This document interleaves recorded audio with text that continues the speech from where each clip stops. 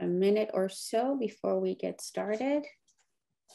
I know we had a lot of people register for this webinar, so, but as we know with Zoom, everybody comes in right at 2:01, all of those things, a few seconds afterward. So it's 2 o'clock, so I'm going to go ahead and get started because we have two very interesting presentations. So welcome everyone. I'm Maria Marshall. I'm the director of the North Central Regional Center for Rural Development.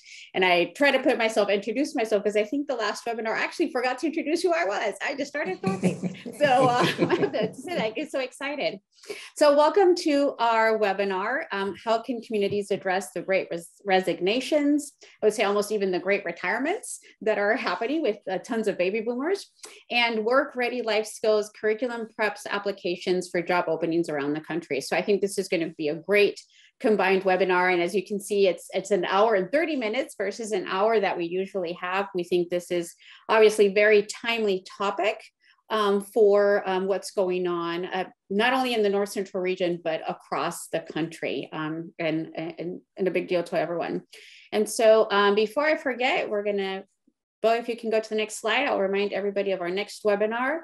Next webinar is remaining land grant fierce while accepting the land grab truth of our foundation. That'll be April 20th from 3 to 4:30. Again, some great speakers about how we can think about the foundation of the land grants and thinking about things moving forward.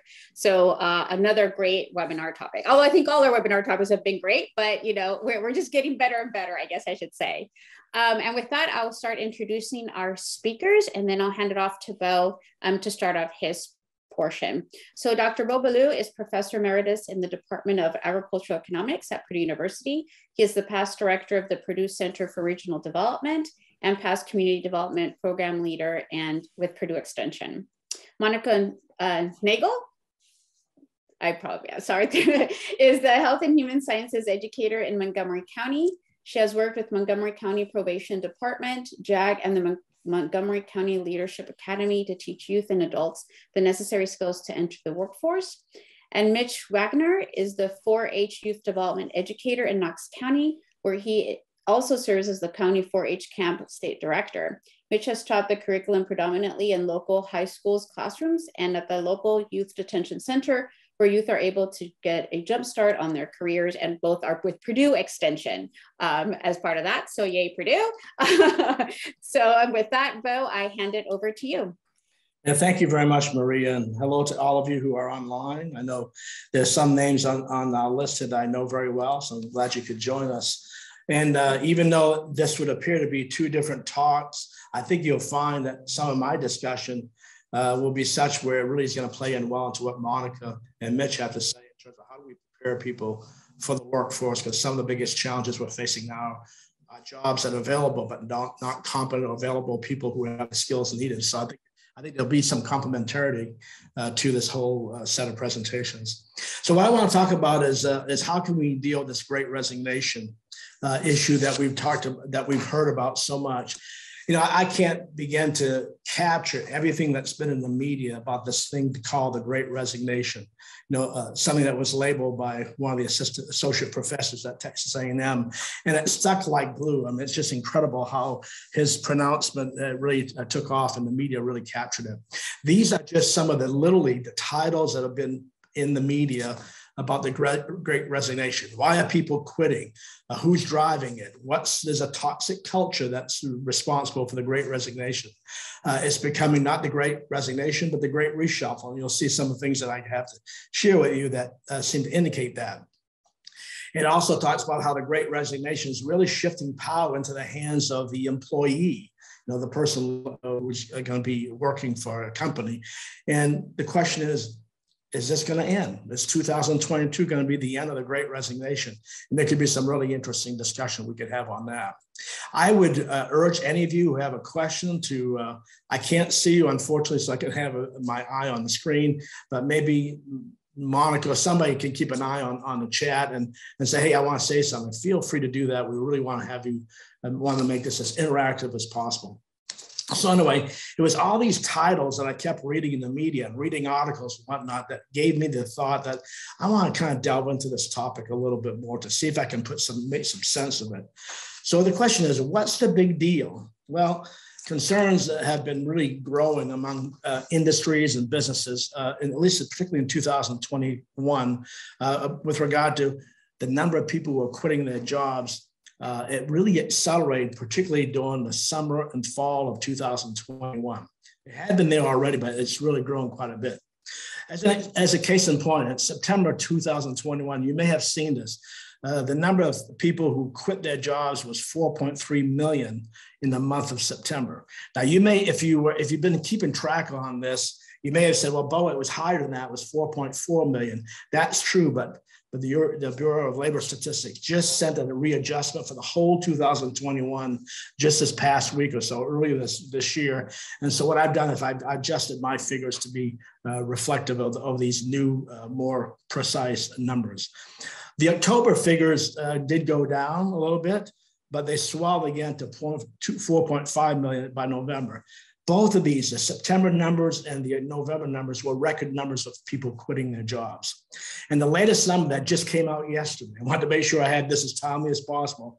Numbers just released by the U.S. Bureau of Labor Statistics has 4.25 million who quit their job in January. So let me show you a graph that kind of gives you a sense of the trend taking place. As you can see, in August of 2020, the number of people quitting was about just under 3 million. It's now well over 4 million, and that has been the case since the summer, like I said, and getting worse during the latter part of 2021. Who's been quitting? I think if you've been reading the media, this is probably not going to be a surprise to you. It's people who are in the restaurants, bars, entertainment companies, hotels, retail establishments, even non-durable manufacturing, particularly those that are involved in like meat processing. As you know, that's been a real big issue. Childcare workers, transportation, warehousing. And to some extent, up and down, there have been some increases in quit rates, particularly of late by people who are in the healthcare sector, and even those in the educational system who've really have been they've been on the front line of dealing with some of the issues related to the pandemic. So so by the way, as a point of contrast, if you think about the pandemic having started maybe in March of 2020, the number of people who quit, at least the rate of people quitting in March of 2020 was 1.9%. That's a really kind of good reference point to think about how this has really, really changed over the last couple of years.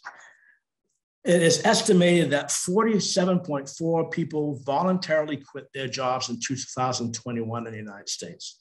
So fairly significant number. So the question is, well, what's going on here? What are some of the factors? And it's not a one size fits all. There's a number of different reasons why people have quit their jobs in 2021. It may very well continue to quit their jobs in parts of 2022. So I'm going to go through these very briefly, but I thought I could at least give you some context of what's driving this. And I'm going to start, if you look at my chart, it's really going to go from 12 o'clock noon and go around in terms of clockwise. So first of all is the pandemic. Without question, when the pandemic really hit us in March of 2020, and it's continued different variations of the pandemic, whether it be Omicron or Delta, whatever, those have really created some hardships for people who are really, really reluctant to be involved in jobs that might make them exposed to COVID. They were worried about the families and whatnot and their friends. So a number of people quit because of the whole overarching issue of the pandemic. Others quit because, the number of job openings has grown so dramatically that people say, this is a better chance for me to really look for a better job, one that pays better benefits, maybe just more accommodating in terms of my own lifestyle. Third one is this whole issue of work-life balance. COVID has really, really created a lot of stress for families, and particularly with people who have children who've been in and out of schools, who've had to deal with childcare issues, and people are getting stressed out at work because as people left, the demands on the job were shared with those who were remaining. All in all, it's just this whole issue of work-life balance was a factor that drove people to say, I can't do this anymore. Fourth one would be burnout. That's kind of related to some. By the way, these are not mutually exclusive. There's a lot of influence across all these things in terms of things that have an impact. Job burnout in terms of just people who just could not continue to handle all the stress related to COVID. Again, those who were found themselves having to pick up the slack when other employees left. A lot of stress that really created some people said, I just can't take it anymore.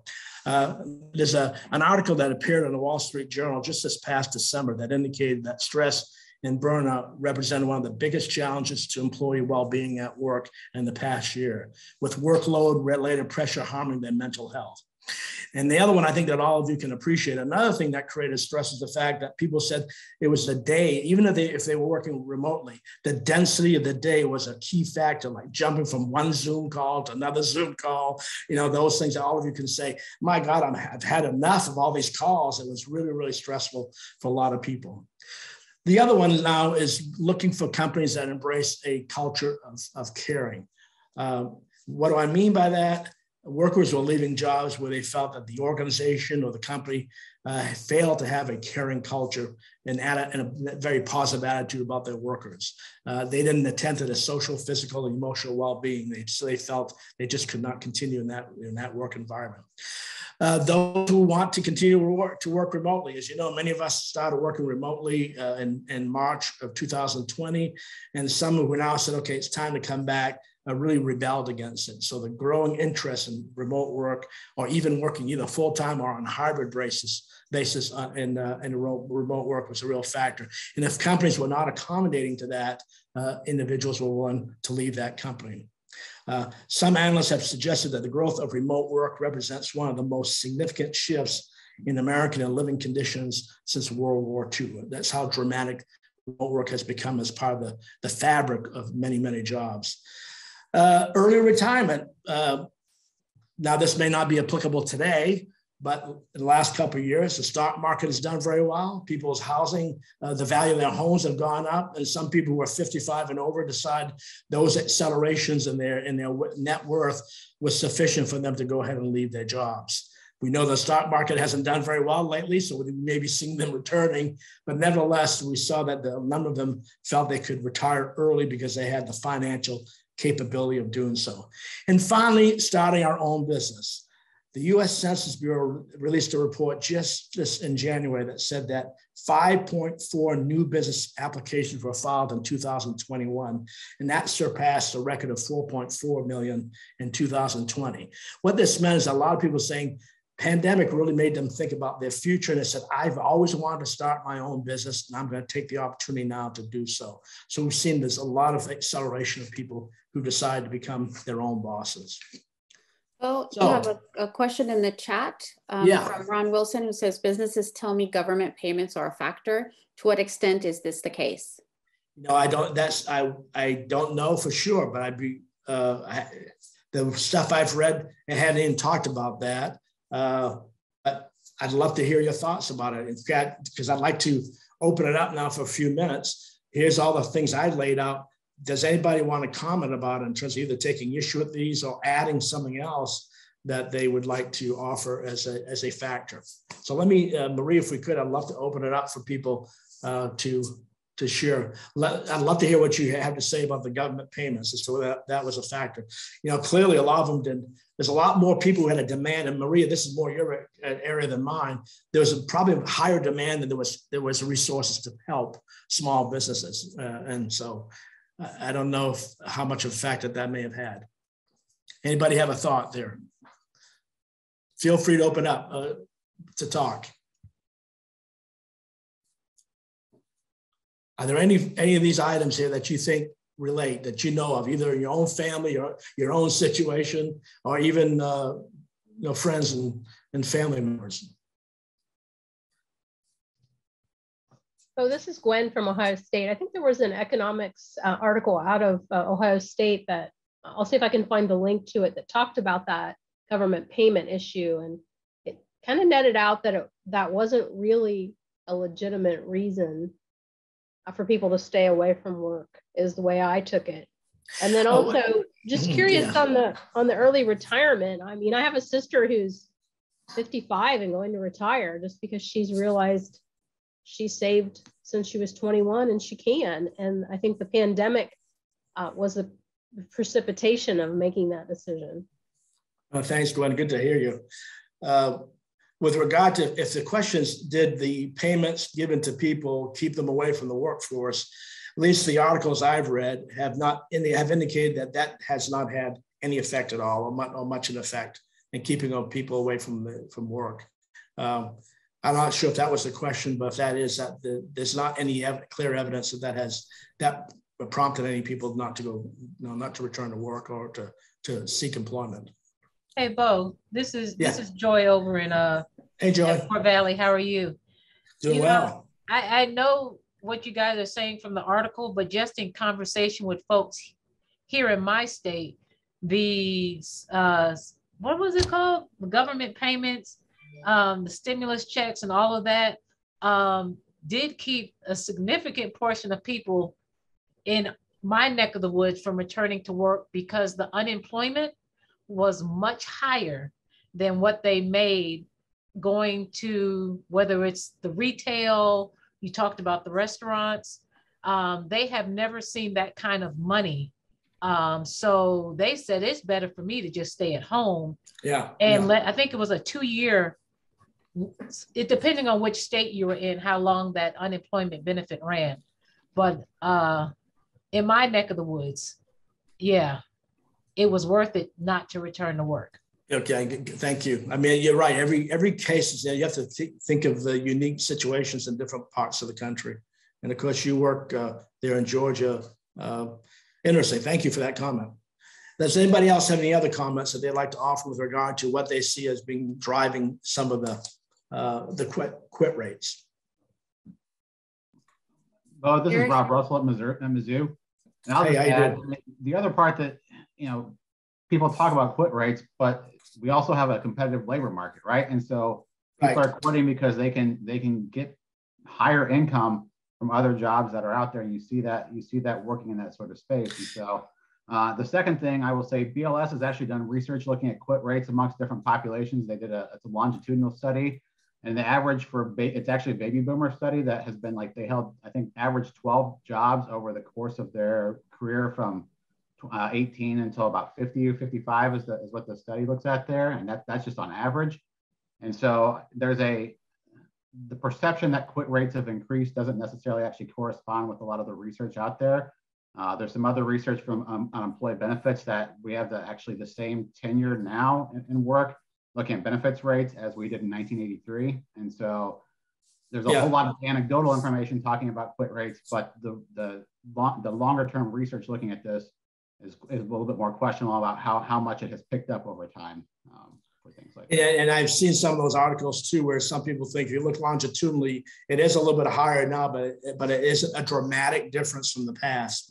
I think the key point we're going to make, and I'll make this point in a minute, is that it's not that people are leaving the workforce. It's just like you indicated, they're finding better job opportunities. The market is so flooded with jobs now that the employees are in a pretty strong position to try to find better paying jobs.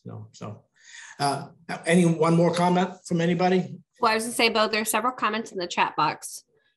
So it says, I think childcare played a huge part. Schools were closed for a long period during NTI, then went week to week if they were open or not. People learned they could downsize and survive on one income. Karen says, it seems like people have had a hard time mentally with pandemic issues, and changing jobs might be a way to escape, thinking it will be better at a new job. Mandy says, daycare costs have gone up so much that it costs more to pay for daycare than people are generating in income. Kimberly says, I was forced to quit a really good job because of having 2 school-aged children. I could work remotely based on my job, but my CEO said no, told me to choose between kids and job. And then Gwen put the link to the unemployment article that she referred to. Okay, thank you. And those are great comments, because clearly this issue of this work-life balance that gets into issues with childcare, and then having a caring culture at the job. So you've raised some points about you didn't have a caring culture at work. It says either the job or your family, and you probably you chose your family, which is probably a very smart decision. But it is that stress of how to balance those two things. Let me go ahead and I'm going to highlight just a couple of studies that have been done that again lay out some additional information about why people were quitting their jobs. And these are the ones that Limeade. They surveyed 1,000 major companies. These are companies that had 500 people employed and more. So you can tell these are large corporations. And this is what they identify. Why did they quit? Burnout, lack of flexibility, that very comments that some of you have made. Benefits weren't that good. And my own personal well-being was not really supported. Just like we just heard in the chat about, I was told either take either job or your family. Then what? But they also looked at, for those who changed jobs, why? And they talked about it's given me the ability to work remotely. It provides me with better salary, better compensation. I happen to work with a company that provides better management, that's more caring attitude. It allowed better work-life balance. And finally, I had a flexible schedule. It wasn't an 8 to 5, but I was allowed to create a work schedule that worked for me and my family and the job. So those are the kinds of things that Limeade, and those studies are available by online.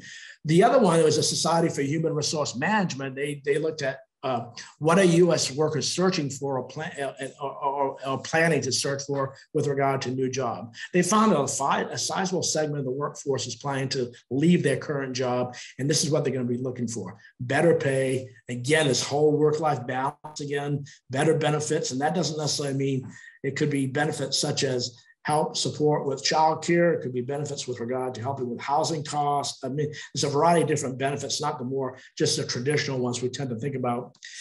These other two are relatively new ones that haven't always appeared. I want to have an opportunity to advance my career. If it gives me opportunities to move up the career ladder, that's great. And the other one is I just happen to be at a place where I want to change jobs. And by the way, there is some research where people who did change jobs, they followed up with them only to find out, hey, this job wasn't quite what I thought it was going to be. So I'm not really totally happy with it. In other cases, they were really glad they made that change.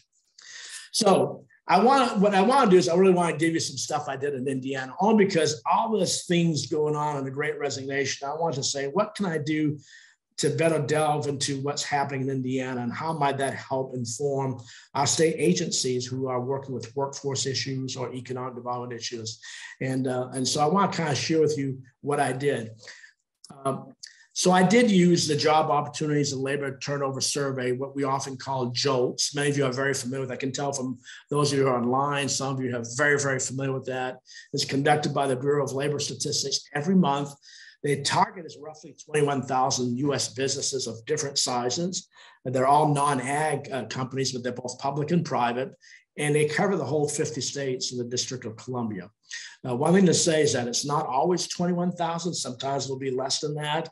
But if you're familiar with JOLTS, there'll be some adjustment later on. It's usually because more companies have submitted their data, so they're able to provide a little bit more precise estimates a month out a month later from what they released the data. The national data tend to be released within the first 7 to 10 days of every month.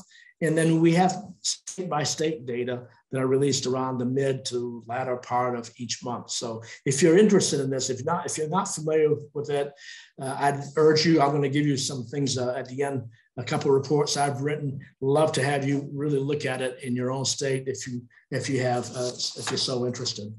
So with regard to JOLTS, these are three things that it looks at. It looks at job openings. It looks also, and that would be how many jobs are open on the last day of the month, and that they plan on trying to fill that job within the next 30 days. Then they're actively trying to find somebody for those jobs. How many people were hired in that given month? Then how many people were separated from their jobs? And separations involve three different elements. People who've been involuntarily let go. These are people who were laid off or discharged, fired. those who quit voluntarily. And then there's a third category called other separations. And it's people who've retired, may have a disability, they can't continue to work, unfortunately may have passed away, or they may be people who transferred within the same company, but to some other location. So that's considered a job separation. So I want to kind of talk to you a little bit about the Midwest. Now, I don't have all North Central Regional Center states, but I try to look at states that are contiguous to the state of Indiana. So these are job openings. And if you look at it, Michigan has for many, many months, I looked at from a couple months back in 2020 as kind of a reference point, and then picked it up in May of 2021 and have followed it through the end of the 2021. And as you can see, Michigan for many, many months has had more job openings than any of the other, at least job opening rate has been higher than any of the other 4 states. But Indiana has always been a little bit above or at the same level as the other states, but it's now higher than any of the 4 other states. Michigan, believe it or not, has really made some significant decline in job openings. They have, I don't know what they've done, but it's really taken a precipitous drop. You can't see December 21 for Michigan because it's the same one as let's see, I'm sorry, I got to look at this because the picture of people online is same one as Ohio. So it's really the Ohio and Michigan from November to December are actually on the same trend line. So that's one thing I said, okay, Indiana's got a lot of job openings. Okay, that's important to know. Then I began to, now please don't get overwhelmed with these numbers. These are the actual numbers for each of those states, coupled with the quit rates. What percent of that workforce actually quit in these different months? So what I wanted to do is I want to kind of show you. One second here. I'm trying to minimize the picture of everybody here.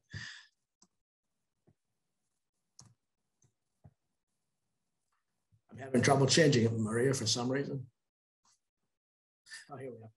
So if you look at Indiana, we have several, the amount of openings that's really grown kind of almost not necessarily a linear increase, but it's been pretty sizable relative to what it was in October 2020. Major increase. But if you look at the rate, and that's what I want to look below, if you look at the rate, we in Indiana have had the highest number of openings 9 out of these 10 months, 9 out of these 10 months I'm looking at in this graph. It's now, as of December, the highest percent of openings of any of these other 4 states. Like I say, Michigan is the only one that has essentially parallel Indiana in terms of how many months their rate was higher than the national average. But the very bottom is the national average. And ones I haven't read are all those that are above the national average with regard to quit rates. So you can see high quit rates. I apologize, these are quit rates. 3.5% of them quit in December. Then I want to take a longer term trajectory, say, okay, this only gives me a snapshot. I want to go back pre-pandemic and see what I can find. So I'm going to very briefly show you what I found for job openings in Indiana. And as you can see, we saw this major decline in March and April of 2020. And that's, of course, when we all began to major change because of the pandemic. A lot of jobs simply dissipated. But since January of 2021, you've seen this kind of continuous growth. And now in Indiana, we have 255,000 jobs open as of December of last year. The highest in the last 2 years. But then if you look at,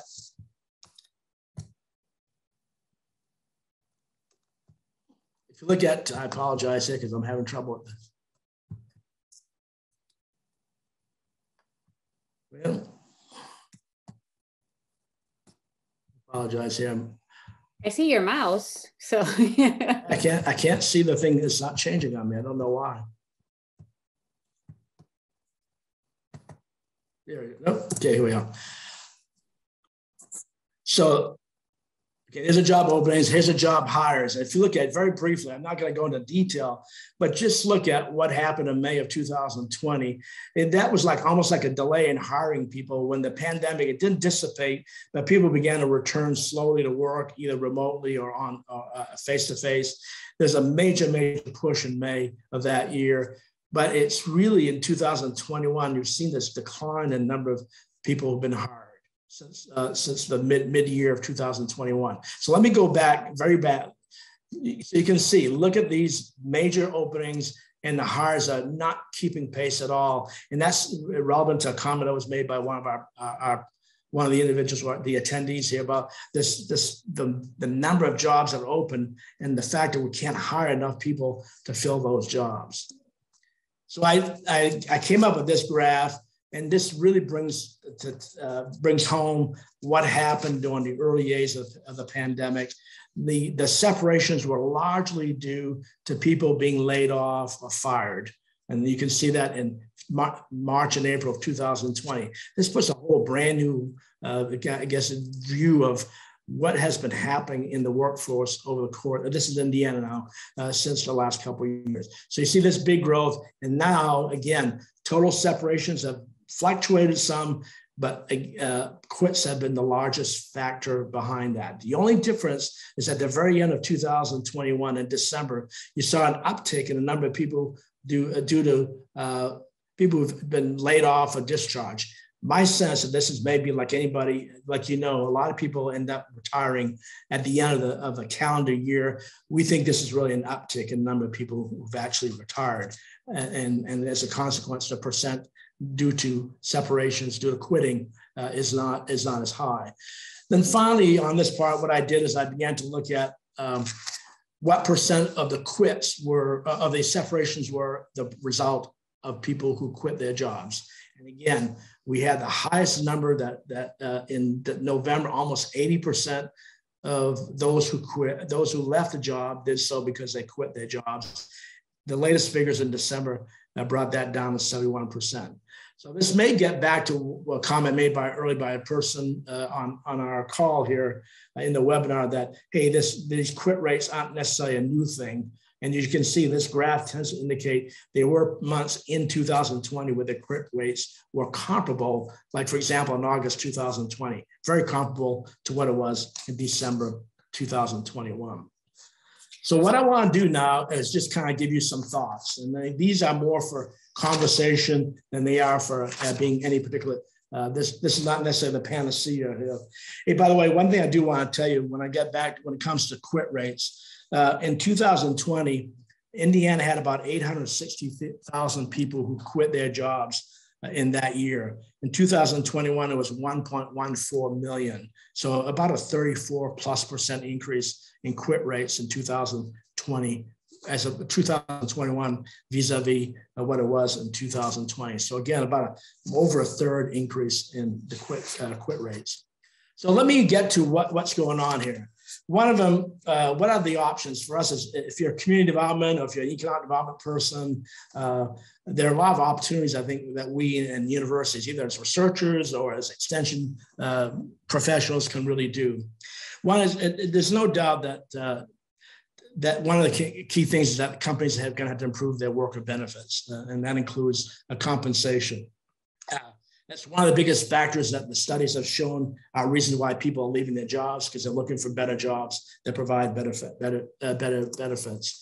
The other thing is, as we work with communities, and we've done this many, many years for those who are involved in economic development, how do we help communities and regions and counties look at creating and attracting and expanding better paying jobs? Low paying jobs may get people, but there's a lot of churning going on in the lower paying jobs. They tend to attract a lot of the younger people who are not going to be long-term employees. They're going to continue to change jobs. So the question is, how do we create and expand high quality jobs in our community? And how do we get our economic development leaders to recognize that low-paying jobs simply are not going to, especially when you have that many job openings, they're going to have a hard time attracting people. The issue of remote work is pretty critical right now, and having flexibility in the job. Jobs specified as remote are attracting a larger pool of applicants now than was the case in the past. And it said by the end of 2021, the number of available permanent remote positions doubled from 9% to 18%, according to data examined by Ladders. This is kind of an HR entity. And it could grow, it's predicted that it could grow as high as 25% in 2022. And according to Flex Jobs, their membership service with a database of about 57,000 companies, 11% of these remote jobs are entry level, 60% of them are mid-level jobs, 20% are managerial, and 9% are senior leadership jobs. So there's a real good variation, at least a very sizable number at mid-level, which would probably pay a much better wages in some cases. And so for us as community development people and economic development people, how do we begin to help our communities position themselves to be remote friendly? A lot of people are leaving jobs. They're going to work remotely. They don't want to be living in a large city in all cases, and they are more attracted to smaller communities that have a lot of different diversity of amenities. These are things we can probably look at. Can our community become a remote-friendly site? The other one is investing in upskilling and career advancement options. Walmart, as you probably heard, is now investing $1 billion in career planning and development for their employees, which includes paying 100% of all the college tuition and books for their associates. Now, I know Walmart's a big company, but that's the kind of competition we're going to have. How do we help people really build their skills? And if we have such a disparity between jobs available and hires, we have probably a sizable number of people who don't have the skills needed. And so companies are going to have to probably invest in helping people build the skills they need, and have to do that primarily on the job kind of training. The other thing is that people are looking to leave. They want to have career advancement, and they don't want to stay in a job that's a dead-end job. And then today, again, with the climate in which we're living in, that kind of pathway for better jobs in the company that you live with, that you're part of, is really, really important. There's a study that Limeade has done, a Science of Caring report, that finds that employees are more committed and engaged. I'm going to go here. Are more committed and engaged when the company is concerned about their well-being, when they feel they're employed in a company that embraces a caring culture. So many workers are not so much just interested in money, but they want to work in a place that provides better treatment of its employees. And then business startups, self-employment has been on the rise in Indiana, and between December 2020 and 21, we saw a 27% increase in business applications. Article just came out in Axios that says that there were 430,000 applications to start a new business in the U.S.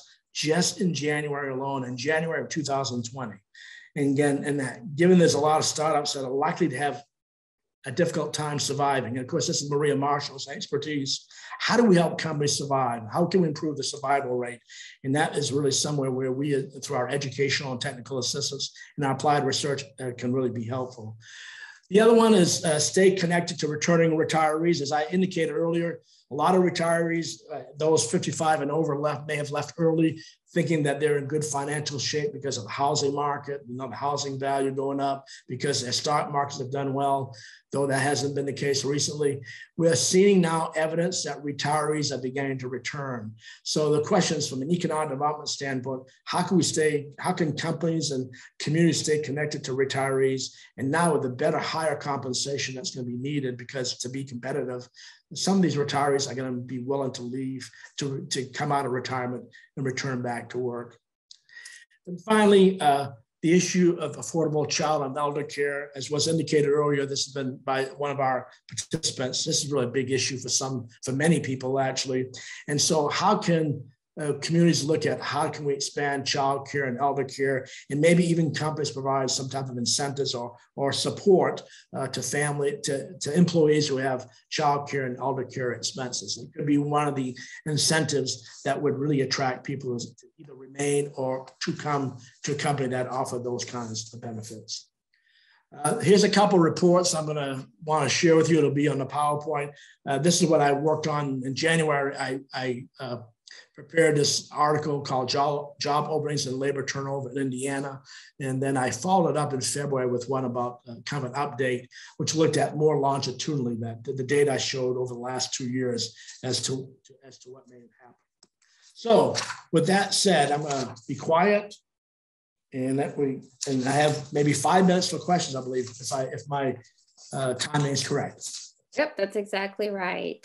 Does anybody have any comments? Again, feel free to take issue. I'm glad to we want to hear different perspectives on this. There's a question in the chat from Mike that says, any data on which of those concepts is most effective? I think he means on the concepts that you shared at the end. Not yet. there are some. I mean, clearly, a number of people are leaving, have left their jobs because of compensation. There's better wages, better benefits, and also an environment they think management is really providing a more caring attitude. Those are really, really critical. So this is kind of a potpourri of different options. I would think in some cases, certain ones will be more applicable than in other cases. So it's probably not one size fits all. It'll be a combination of different ones of these. There's a comment by Kimberly that says, it would be incredible if companies offered relief for summer care months, school breaks, daycare for 2 kids during summer is $2K a month. Incentives like that may help. And I would third and fourth that motion. And we were really talking about the possibility of how can communities think about the provision of child and elder care as a community resource, as opposed to leaving it to the, in other words, it's almost like we provide incentives for companies to come into our community. Why can't we provide incentives to really create a child care and elder care support system that's available, that the community supports that as a way to help facilitate parents being able to be fully engaged in the workforce. So it's really a different mindset. I'm not sure we're there yet, but it would be really nice if we could do that. By the way, one quick comment. I've written a lot of things in my life, but if you haven't done this in your state, I would urge you to do something like this, because we have got so much, as Michael Wilcox knows, we've got so much attention to this whole issue, even from our workforce development, who you would think would be on top of all the JOLTS data. But a lot of them don't have the luxury of doing the deeper analysis. They get the data, but they don't look at it longitudinally. And so I would really urge you to, if you haven't done it, produce products, something like this for your state. And the number of downloads we've gotten of our articles, probably more than all my other journal articles combined, perhaps. I don't know. And Bo, there's a comment by Sean that there was a big multi-state study on why healthcare workers in Southern Great Plains changed jobs last year. Anyone familiar with that? Reasons for transition were similar to those shared here. Yeah, I didn't. That's a great. I'd love to have you share that study with us if you could. I'd love to read it if it's available online. Yeah, I couldn't find it again, but that's why I was asking. Maybe somebody else. Oh, there's a comment about the gas prices too, and lack of local transportation, I think, is really relevant. I know in Ohio, we're seeing already push outs of information on gas voucher programs that are available through what's our job and family services for families, who are income based. And the pushback in the community has been, why isn't this available to everybody? I mean, why do you have to be, if you're going to work, you're staying working, Yeah. It just fascinating. And then the discussion about the vehicle miles traveled tax, has been bantered around again, and it, especially in these rural areas, what an impact that has. I don't know what you think, Gwen, but I suspect that with the gas prices, this is going to make the issue of remote work even more critical. And by the way, it's not just allowing me to work remotely. When I say that there has to be a support system, the company has to provide support to people who are working remotely. it's like, I don't know about you, but we've all had to bear a cost to being working remotely. Had to get my own paper, had a computer, my own printer, my own lights. I'm now working at home for 8 hours a day instead of being at the office. It's not so, there's a cost to us. And it'd be nice if countries to say, okay, if we're going to work remotely, we're also going to support you. We're going to provide some type of stipend to help you pay for that. There are different things I think that you could probably talk about. And also, we want to make sure you're not lost in the system, that you will have opportunities to be promoted, because if you're not in the office, sometimes people are actually finding that they're not being treated as well in terms of promotion because they're not there. So there's just a whole different culture that has to be changed with regard to by management. I probably said, hey, Cheryl, I see Cheryl at the top. Well, this seems like a natural transition to our next speaker. So thank you, Bo. And we might have some time at the end for kind of combined question and answer. With that, Monica and Mitch, I will hand it over to you two.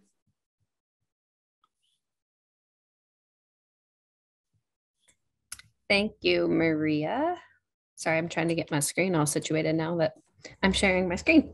So hello, good afternoon, everybody. I am Monica Nagel. I am the Health and Human Science Educator in Montgomery County, as Maria alluded to at the beginning. And Mitch, do you want to introduce yourself? Hi, I'm Mitch Wagoner. I am the 4-H Youth Development Educator in Knox County. And so I don't know how many years ago it was, but we were challenged by our director in extension here at Purdue to create some new programming. And so a group of about 20 educators came together realizing that there was a curriculum need for work-ready skills, those soft skills that people need in the workplace. And so it started out as in work. And so Indiana, as where we're from, but we after having it for a few years and having some data behind it, we wanted to be able to sell it. So it went through a facelift this past year and is now work ready and available for other universities to purchase and use in their counties and states. And so this curriculum is 10 courses that can be used as a series. You could do all 10 of them in a row, or you could pick and choose each individual one based off of the audience that you're working to meet. And I'm realizing that I'm on the overview page, so I should move on. And so the purpose was to teach those life skills needed to increase the number of qualified applicants for those job openings that we had. And as we now see that there's even more job openings due to the pandemic that we couldn't have predicted when we created this curriculum. But the idea really is this is used a lot for youth in the state of Indiana, but we also wanted something for adults who had been displaced from work. And so Bo shared there in some of his statistics that at the beginning of the pandemic, people were laid off as opposed to quitting. And so whether it was economic reasons they had to be laid off or their skill at the job that they were laid off, this was to help them build those skills in order to be hireable in the future. And so, as I said, there's 10 lessons. Each lesson has a lesson plan included in it, as well as some very nice handouts. And as we go through this presentation, you'll be able to see those handouts. And we made sure for it to be as interactive as possible. So there's links to YouTube videos, there's activities that individuals will do in the class. So, the idea was not to stand up and really just lecture to all. The suggested audience size for this is 20 participants. We found that this really allows for great conversation and everyone to be involved, as opposed to, some of those people being talked over and that sort of thing. And in Indiana, we do a lot of series programs, so we really recommend that they don't attend just one session and not the next, that they come to all of them. But like we said, you can pick and choose, so you could take a certain lesson only and offer it to someone in a whole new class the next time. So here are the 10 lessons that are available, and we're going to go through each of these individually. So the first one is plan for life. And so the idea too behind this session is that if you are offering it as a series, that you will start for this one, because in order for people to find a career or job that's going to suit them, they really need to have a plan.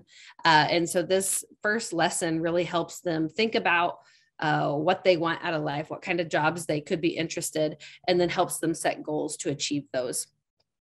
And so we really ask that this one be done first to really help introduce the rest of the curriculum.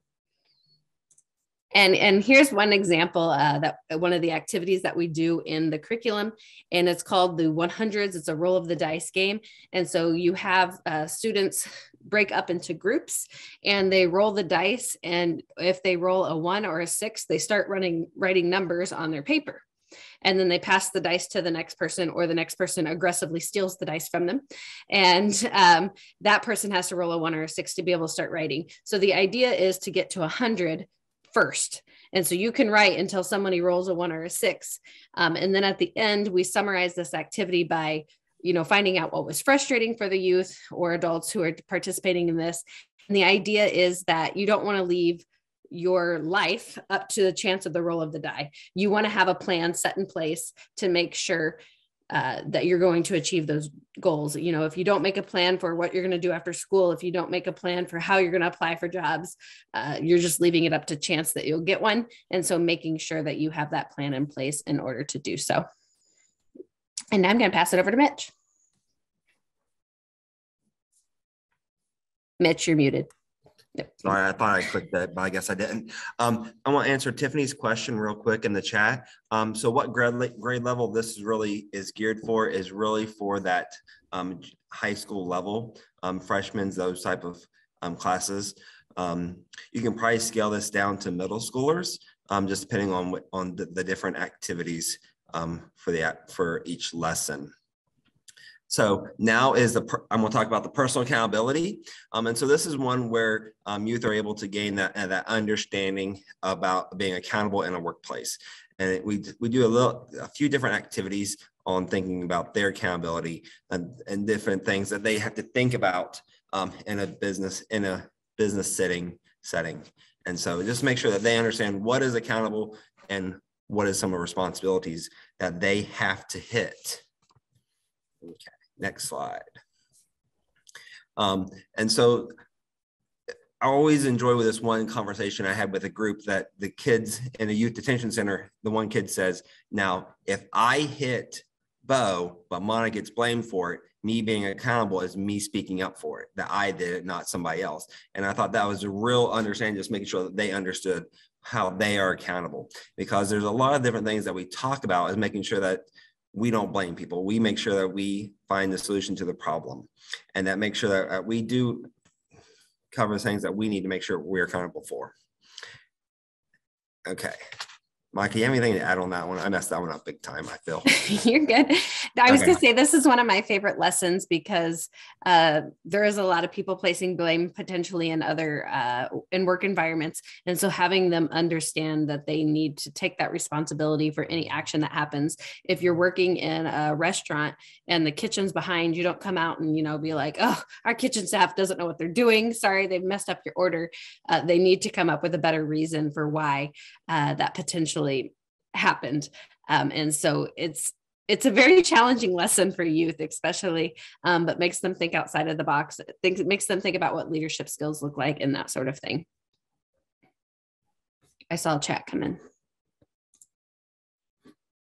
Oh, I made the chat too big now. All right. So then we move into career planning, and basically this is an introduction to the world of work, and we make sure that we're highlighting the 21st century workplace proficiencies that need to take place for especially, when you're going into schools, trying to help them understand why you should be able to come in and teach this class. It's important that they understand the 21st century connection to them. But really, part of the resources they're getting in here is they're doing some self-assessments. So they're determining what kind of skills it is that they have and how those apply to some sort of work. They take several of the career type assessment tools in here, and we tried to make them assessment tools that would be nationwide as opposed to just specific to Indiana, to really help them start determining what it is they would like to do as a career. So now a lot of stuff is now on social media. And so we also want to talk about how are they digital citizenship? How are they being responsible on social media? Because once it gets posted, it's on there. And so we go through a couple different scenarios that talking about making sure that they are safe, making sure that they are being smart on social media.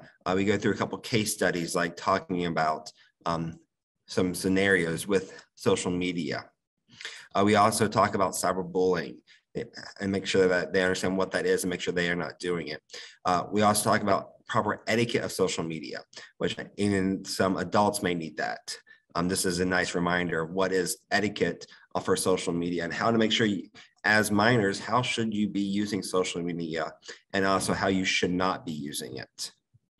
And how, yeah, that businesses really do look at your social media profile. I heard one study state that they will read your resume in 10 seconds, but they'll spend like 5 minutes on your social media profile looking at pictures that you've posted. And so I think giving those kids an understanding of how important social media is I think it's very beneficial for them. Sorry, you froze on me there for a second. So I hope I'm just coming in right when you're finishing.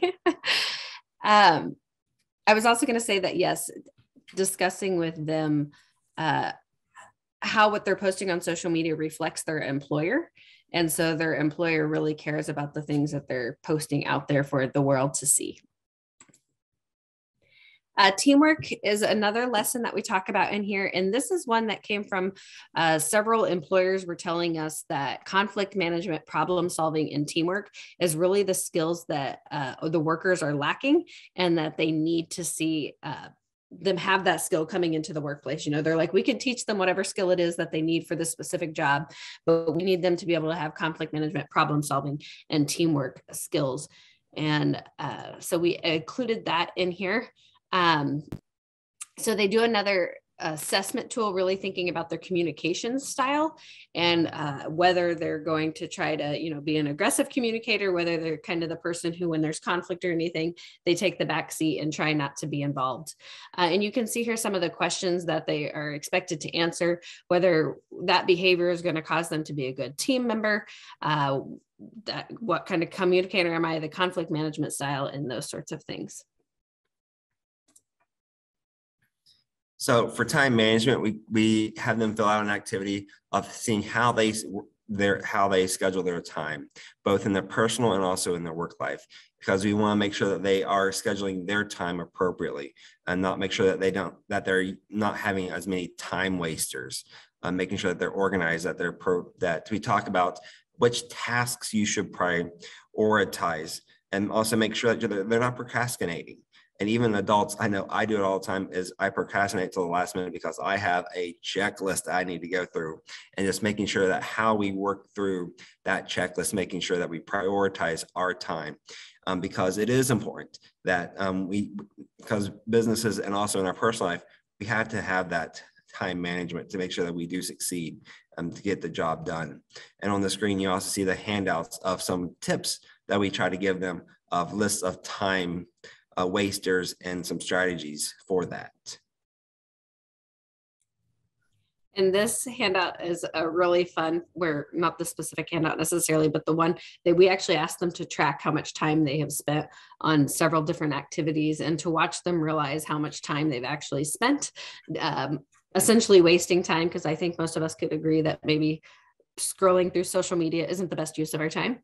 That they start to realize, oh, these are the types of things I'm doing. And I think that scrolling social media happens more at work than any of us probably like to admit.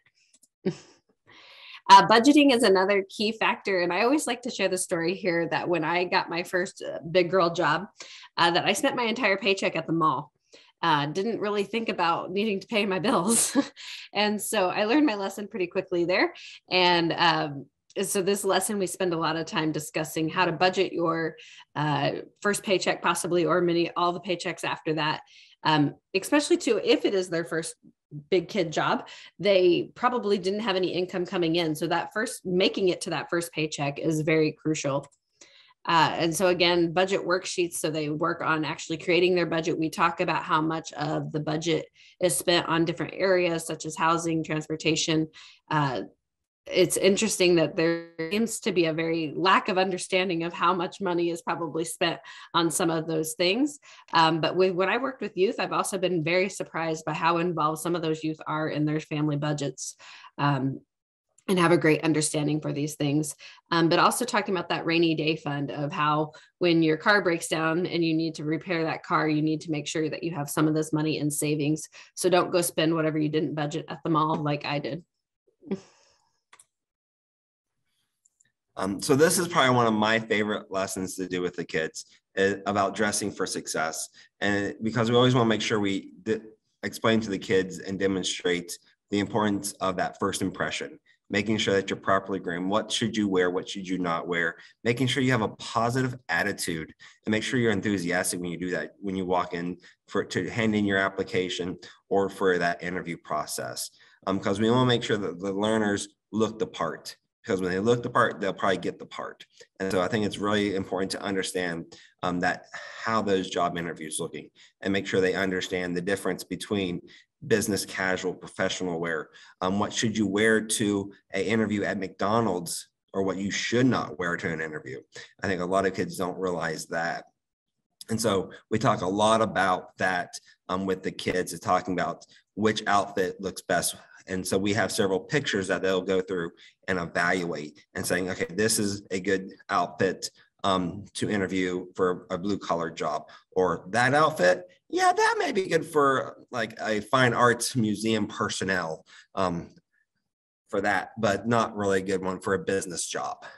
And so some of the fun activities we do with them is learning how to tie a tie or a scarf. And I think this is just a fun activity we do with all the kids. And I think they really do enjoy it. Just learning how to tie a tie. Even the girls, we always tell them, your boyfriend may need to know how, you may need to know how. If you work as a waitress at the Cheesecake Factory, guess what's in your uniform? A tie. And so I think just having that basic knowledge of how to tie a tie and how to look professional for that job interview is so crucial nowadays. I'm glad to see in the chat box that I wasn't the only one who spent my entire paycheck at the mall. Makes me feel better. And Kimberly, you make a good point about the credit cards, and that's actually not something we have in that lesson. So we need to make a note of that for when we make some updates to include some credit card information, because that is absolutely. So then kind of one of the few last lessons, or I guess what order you put it in, is creating those resumes and cover letters. And with our youth and even a lot of those displaced workers, they do not tend to have resumes. Many of them have worked types of jobs where maybe you just fill out an application and not worry about a resume. So this is one of the most challenging lessons to work with them through in creating that resume that is going to get the employer's attention. So we spend a lot of time talking about how you need to make sure you have something eye-catching at the top of your resume, because they don't get much past the thumbs. When they're holding your paper in your hand, if you haven't impressed them by the time they get to their thumbs, they're not going to read the rest. So if you didn't graduate high school, don't put that as the thing that the potential employer is going to see. That might not impress them, but instead put something that will. We talk about using power verbs to start those sentences in your resume in order to really get your point across of what you did. Don't just say I was a dishwasher. Make that sound much more significant than what it was to have them do that. I find too that a lot of the people, I've worked a lot in our probation department and our jails with some of these people, trying to get them hireable when they leave. And so their vocabulary level is very low. And so I have spent lots of time just working on, not only what those power verbs are, but just verbs in general, spelling that sort of thing with these participants. And then the last one is interviewing, and just helping youth understand the interview processing, understanding the importance of the interview. Just even covering how an interview should lay out. Normally an interview is, to make sure they understand the proper etiquette and the steps that goes through an interview with that. I know I do a lot with our local FFA chapters with judging and helping with those job interviews, because I think it is very crucial for that, is to help them to understand those important chances of that interview. I know my first interview, I walked in an Apple Auto Parts, handed them my resume, and then we stepped in the back. And then also just helping them through some of the questions that they could be asked. Some about the jobs, make sure even some of the funny ones that they may get asked. just helping them understand and work through, and being able to partner up and trying to ask each other questions so they can be able to formulate an answer. And even giving them some, I think we give them a sheet just of those calming questions. I always share the one question that I did not get asked at mine was they wanted me to say the ABCs and count to 20 when I worked in Napa Auto Parts. They forgot to ask me that question because they do inventory. So they want me to be able to go find that set of brake pads on the shelf. So just making sure they understand the importance of those questions, and also being able to formulate a statement to be able to get their point across. And so, Mitch, one of the things I know I've discussed with mine, since I said I work with the probation office and I know you work with the detention center, is also discussing with them how to address when an employer asks about your criminal history. You don't, ignore it. You help them address it, and hopefully you have learned something from your mistakes in the past. And so then you express how you have learned from that, but also talking to them about being realistic about a job that they're going to apply for. So if they have been arrested for theft, applying to be a teller at a bank is probably not going to be in their best interest. So trying to set them up for success and applying for jobs that would apply and would probably be okay with their criminal record.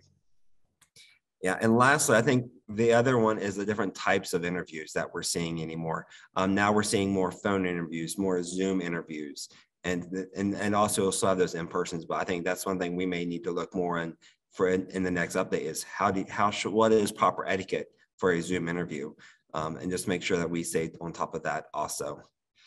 Okay, so throughout the lessons, we do try to make sure we do cover the 21st century learning skills that are taught. And so we do, at every lesson, it shows which of those skills are taught throughout each lesson. So we have seen the impact, as Monica made comments earlier. So since this was launched in the summer of 2017, we've had more than 800 youth participate in this curriculum. And so we listed a few of the questions and some of the results that we've seen. And I think the one that really jumps out to my mind is that one in the middle about youth understanding the importance of having a professional image on social media. I think that just the dramatic change between year 1 to year 2, I think really talks volumes for the curriculum that has helped those youth understand that. So evaluation. So we do have a couple of ways to evaluate it. I'll let Monica handle this one because she's done this one way more than I have with dealing with the 18 and older adults. So we do have an evaluation for adults. And basically the key to that is you'll have to reach out to me to get that evaluation tool. But basically we have a set of questions for each lesson. And so you just combine each of those in order to do that evaluation. The data we shared there is for youth because that has been the majority of the audience reached in Indiana. So we don't have a ton of impact from our 18 and older crowd, but we do have an evaluation available if you're interested in using that. So this is the one that I've used a lot, and that is for the 18 and younger. So we've been using the 4-H common measures, the college and career readiness tool. And so to implement this, you just have to follow your common measure IRB protocols for your universities or reach out to your 4-H educators. Potentially some colleges are not associated with 4-H, but I will be happy to try to help work you through some of those in possibly using the adult one for those youth, for those who are not in 4-H. So as we made comments earlier, the curriculum really is set for those high school classes or similar audience. We do try to do a minimum of 6 hours. As Monica made comments earlier, we try to do series. And so one of the IRB protocols for common measures is 6 hours. And so we want to make sure we're able to utilize that survey tool. We work with a lot of school counselors to provide the workforce for those schools. And I think it's also a very good one just to reach out to them. They are a very good resource. So conducting with adults, Here's where you're able to work more with your GEDs, displaced workers, and even your judicial systems, as Monica made comments earlier. All 10 lessons are applicable, so you're able to select the ones that are based on their needs, with the first one being the plan of life. And so it's encouraged, but it's not mandatory to use those 6 hours. So, and then the big question is where do you purchase it? So it is currently available on shop4h.org, and the cost is $29.95 plus shipping and handling. And so it's available for anyone to purchase right there. Mitch, and anyone, you don't have to be a 4-H educator to shop 4-H, correct? That is correct. Anybody can purchase it. And I think that is all we have for you. As I said, if you're interested in the adult evaluation, you can reach out to me, and here's my email address. But if you have any other questions, we'd be interested in answering those. Well, I think there's a comment in the chat, Monica and Mitch. Yep, I see it. So as far as the adult settings, we have offered this in. I have offered it for those GED classes that Mitch mentioned, or it's now the HSE courses that Mitch mentioned during the presentation. The judicial system has been another one, the probation department. Work One is also an opportunity I know others have used. I think Tanya is on this call, and I think she has used it with some adult audiences, if she wants to chime in where she has used it. Yes, that's correct. We've also had educators who have used it, like those who are using like nonprofits to help develop the career readiness skills. And so we've had other nonprofits who have partnered with us. So really anyone that is working with adults who are trying to get back into the workforce or improve the chances within the workforce benefit from this program. And I was going to say, as far as how we attracted attendees for my probation department program that I had done, the probation officers recruited them, and their main goal there was that they wanted these individuals to be off of probation, and there's fees that you have to pay in order to no longer be on probation. So their whole goal was to get these guys jobs so that they could pay their fee and be done with probation. So they kind of had a big motivation to get this captive audience for us.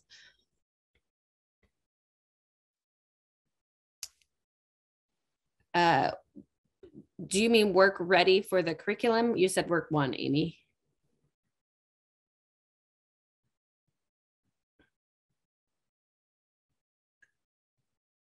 Because Work One is an employer. Do you want to unmute? What do you mean? I'm sorry, I may have misunderstood. It's okay. You were talking about the curriculum used for the adult population, and then she referred to Work One. I thought it was just the adult curriculum. Gotcha. No, the Work Ready is for adults and youth both. And so the main adaptation that you might need to make when using the Work Ready curriculum for adults is not spending as much time maybe talking about college readiness. And so some of those areas maybe talk more about some certifications they could go back and get and those type of things. But otherwise, the curriculum really does work well for both audiences. It is typically a lower literacy level of adults. It's not going to be, college graduates who are needing this course. It's going to be those who did not finish high school and maybe finish high school, but need a little more assistance.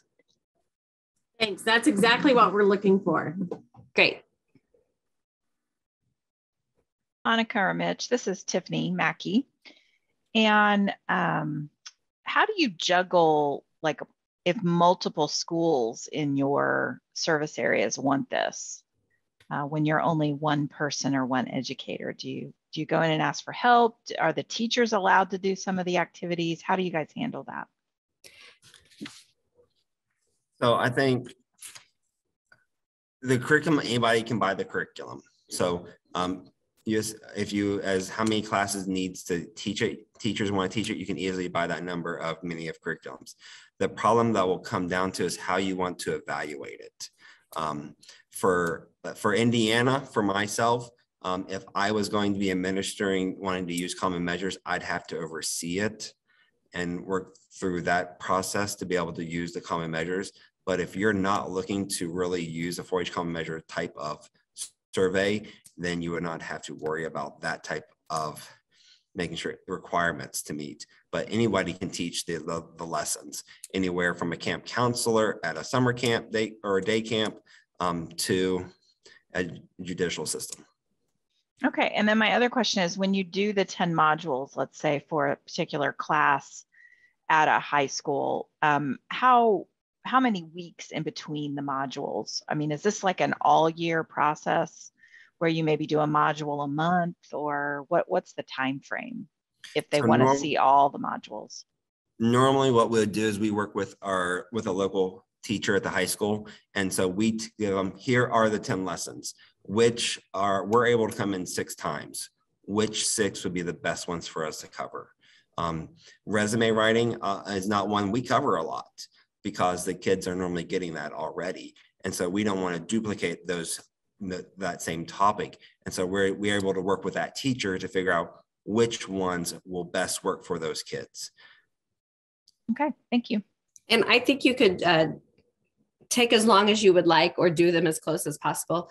When I've worked with the JAG program, which is Jobs for America's Graduates, we go in once a month, and that's a good class to work with because those students have been identified as someone who has a barrier to graduating and then getting a job post-graduation. And that class is also required to have so many guest speakers. So they really want you to come in. But I know that other ones have also gone to English classes to teach this as well. But I did once a month when I went to the JAG program.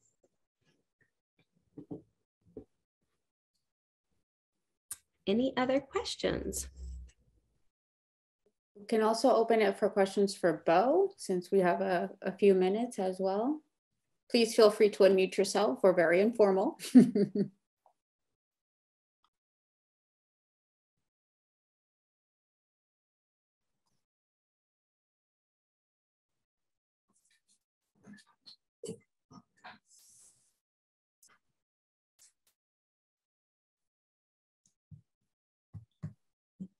Well, I'll just make a comment that when it comes to when we were talking about childcare and how that's impacted the ability to get to work, get a job, or the resignations. If you've looked at the household pulse that the census does now every 2 weeks, one of the major reasons for people leaving the workforce or reducing hours was childcare or taking care of a child, not having that flexibility.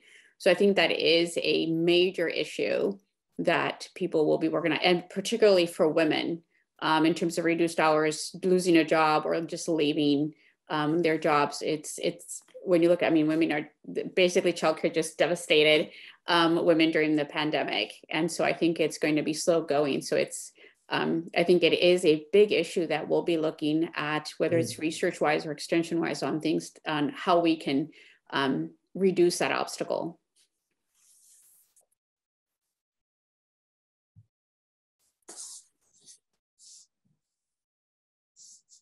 Well, with that, I guess we'll call it to an end. I won't say that you're going to get 15 minutes back. I've seen that that is a bad way to end meetings, as if you had wasted an hour and 15 minutes, which we know that has not been true. So feel free to use your 15 minutes to meditate or do some yoga before your next Zoom meeting.